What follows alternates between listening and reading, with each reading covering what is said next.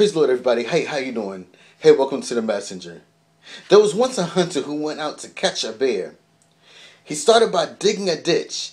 He dug some more until he felt like it was deep enough to trap the bear.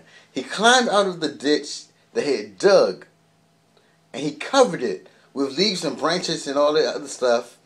And after he finished, he went off to bed. And in the middle of the night, he heard some noise from what he thought was the bear trapped in the pit.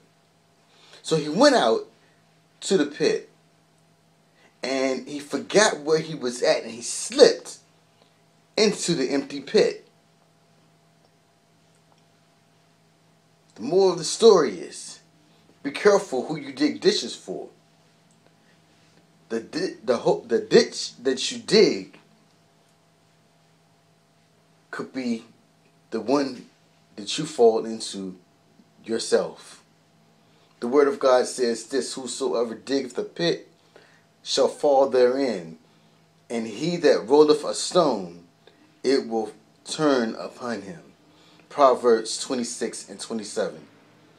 Be careful who you dig ditches for.